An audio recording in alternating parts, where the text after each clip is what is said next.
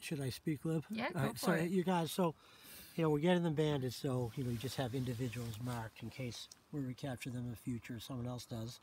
You have a history of where they came from. But also we're recording, plumage development, taking some measurement data, body mass data, and some just general notes on whether the eyes are open, closed, egg tooth present or not, down on the head or not.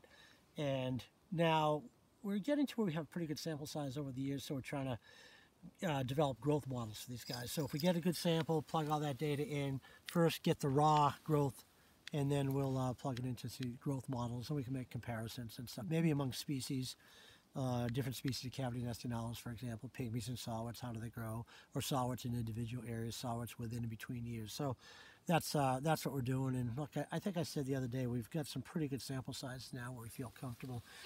And I believe, Matt, is this one of these here is like we're pretty close to 60 natural nest sites now of saw-whet owls. We're going to be able to develop, models for snag retention and stuff like that.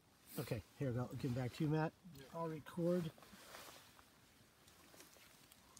So what about nest boxes? Are you guys checking any nest boxes? We do have nest boxes, and at some point it'd be nice to compare how many young fledged from a nest box versus how many young fledged from natural sites. Yeah. I mean, are there differences? And then placement, you only see very few cavities when you find them with saw-whets in the wild, but nest boxes can be placed at any kind of distances, and I don't think we really, understand or really think about how we place nest boxes. Not that they're not great for access and growth rates and banding and all that. Right. They're great for things like that.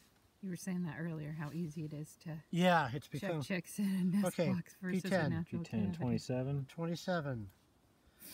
Okay, P9. 30. 30. And Matt's looking at, he's measuring feather growth from where the feather erupted from the sheath. 33. 33. That's 8, right? Yep. 8's 33, okay. All right, TL. Yeah.